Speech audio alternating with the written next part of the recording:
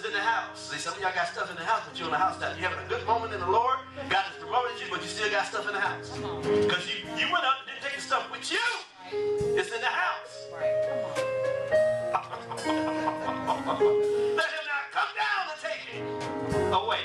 He that is in the field, let him likewise not return back. In other words, I can't afford to play games with you, sucker. I'm on assignment. I'm on the housetop. I ain't going in the house.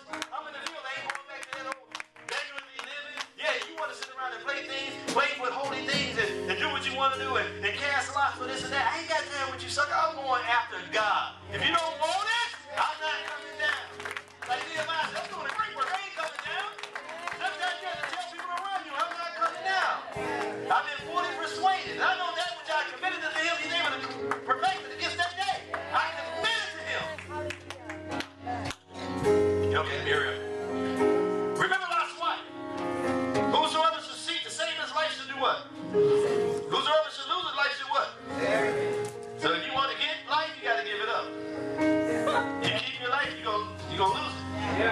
I'll spend time later on that one. I'll tell you, in that night, there should be two men. This is what I want to get to. I said, all this just to get here. Praise the Lord. Two men in one bed. The one should be taken and the other man should be left. We know God ain't talking about unclean elements, homosexual things. You know, he ain't talking about that. When we read, even I didn't agree with that when I used to read. I'm like, that just don't fit God. That's not his character. He talked about two men that's in bed. He said, I'm going to take the old you. I'm going to take the Adamic you. And I'm going to leave Christ behind. Oh, boy. I don't know about you, but that makes me excited. No more duality. Neighbor, no more duality. See, I wrote, salvation has to do with releasing us. He's releasing us into our true being, which is Christ. He's taking the Adamic darkness that has imprisoned us and bringing us our identity. He said, in the night, because see, in the nighttime, you have no vision, you have no perception. Yes. Amen? So you can't trust in your own sight. He said, I'm going to go in the night, I'm going to take away that thing that used to be you. Because God's days start with.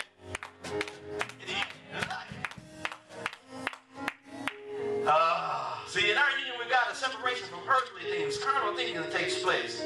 This is not going to be a thing that's going to be geographically or physically. That's why I took my time going to Luke 17.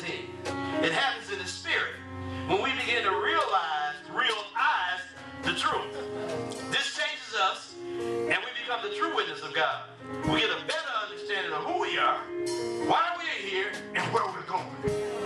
But if you never take one and leave one behind, see, we still got two men in the bed because we play games with the things that God has given us. He dealt with that old you. Amen. He dealt with it. He removed it. So in Christ, he's being formed in you. He's transforming you. He's bringing you into a lively hope. He's bringing you into a living relationship. He's consecrating you for you a new and living way. Your man don't have to be defiled. Your marriage to him can be honorable. Amen? Tell you that you can be honorable. Yeah. So we're going to talk about the rest of this because I want to stay right here. I'm telling you, he's taking it out. We got to tell ourselves, man. Because we'll look at that other woman. She said two women going to be at the millstone. One going to be taken. So we got to understand, he's taking away duality. I don't have two things on the inside of me. Amen? There's no war. The only war that I have on the inside of me is yielding my will to God. It's taking God at his face value. That's what we say, well, the devil got me doing it. No.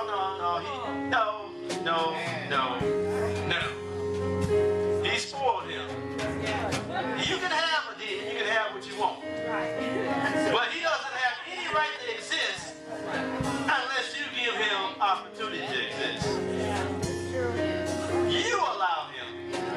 You give him the green light. You say, go ahead, because when you sow to the flesh, you open up the door of opportunity. But the door can be shut. Like it was in the day of Noah. You can be shut in with him.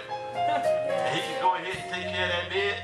And you won't let sickness, you won't let your attitude, you won't let your mood swing, you won't let your hate defile the bed.